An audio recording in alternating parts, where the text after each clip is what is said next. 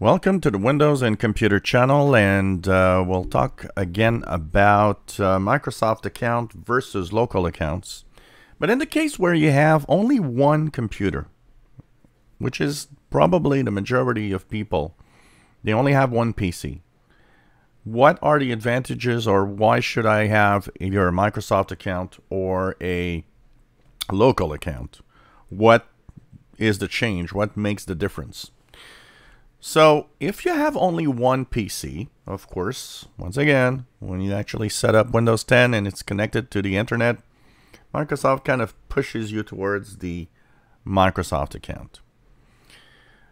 But a lot of people prefer local accounts because they don't like the fact that, their PC connects to Microsoft all the time with their, with an account with there's, privacy settings, and there's kind of the privacy thing going on here where a lot of people don't trust necessarily or aren't sure exactly what Microsoft shares or not. So what is the advantage of a Microsoft account for a single PC user? Two things, I would say. One is the possibility to use some of the apps that otherwise would not work. So Cortana, for example, or some of the accounts, including the Microsoft Store, to actually get apps. If you don't use Microsoft Store or any native apps within Windows 10, it's not much of a problem. The other advantage of using a Microsoft account is the fact that all your settings and all of your, for example, if you use Edge, Microsoft Edge favorites are stored into the cloud.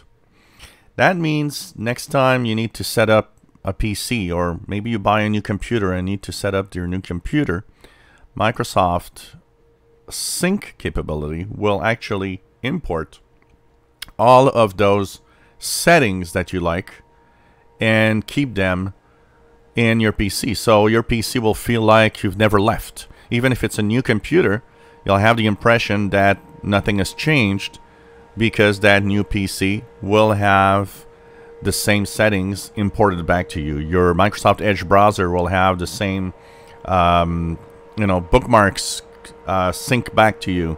The colors, everything, the theme you were using in the background. So when you use a theme, like I do, I use multiple different themes.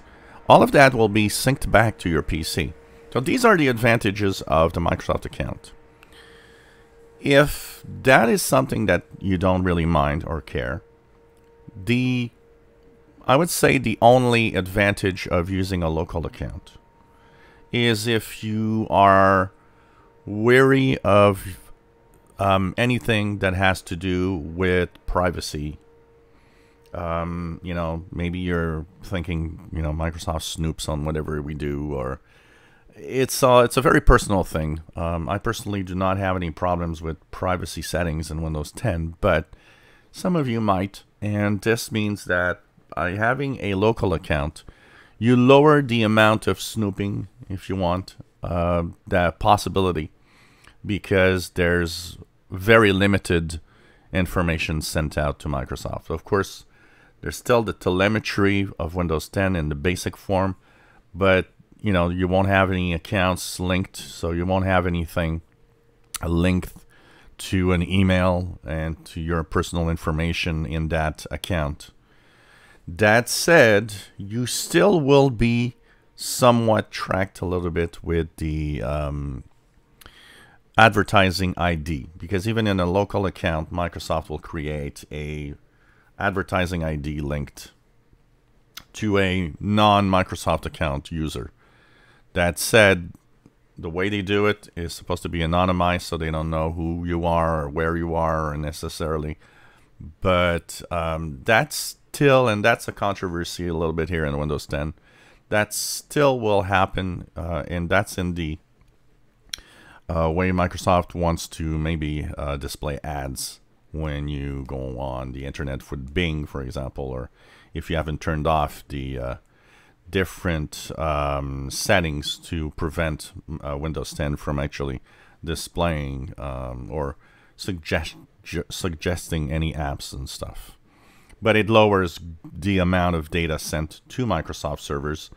So it's more of a privacy thing than anything else.